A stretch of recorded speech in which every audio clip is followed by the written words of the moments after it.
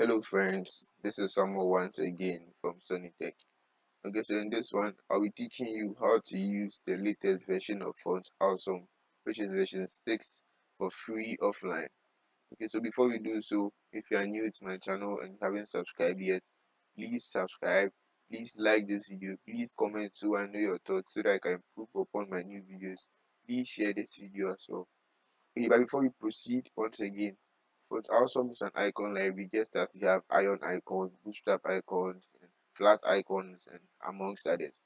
Okay, so first of all, head over to your browser and search for Font Awesome. So you click on the first search result you see, which is from the fontawesome.com website. Okay, so you then be linked to their homepage, which is this one. So you click on Start for free.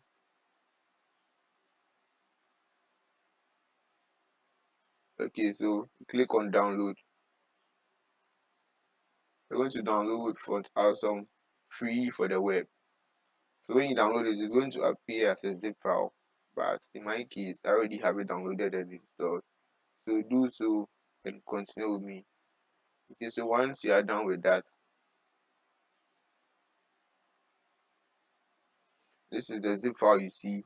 Right click on the zip file and choose extract all. When you extract, you see this folder. Open the folder or double click. And when you open this folder, you see this folders inside with other subfolders and files. Okay, so what else can we do? First of all, let's create an empty folder and let's name this fonts. Yeah, fonts. So let's make a font -6. So let's open our original folder once again, and we're going to select everything here with the exception of CSS and web fonts. Click on and you delete. This should delete. Okay.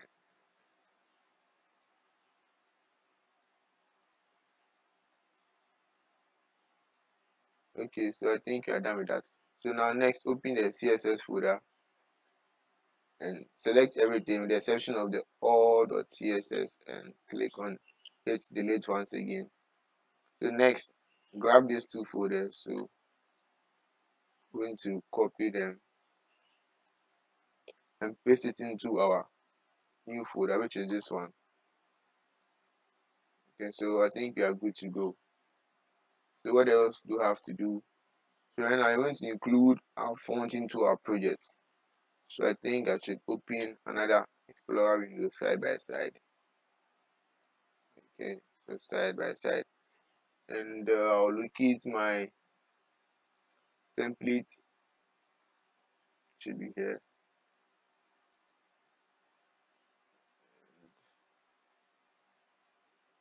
Where is my template?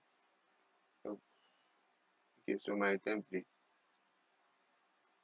and I'll have to drag this and put it inside of my template folder. Okay, so nice. Okay, so now I can open this in Visual Studio Code and see if I have it here. Okay, so it shows here. Okay, so now let's link our font. Also, I'm going to do link.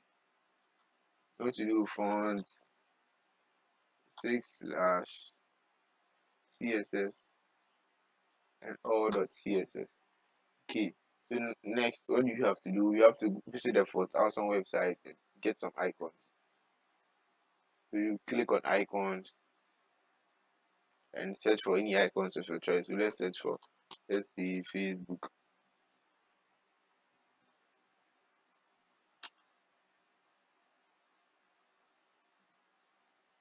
I'm going to choose this one.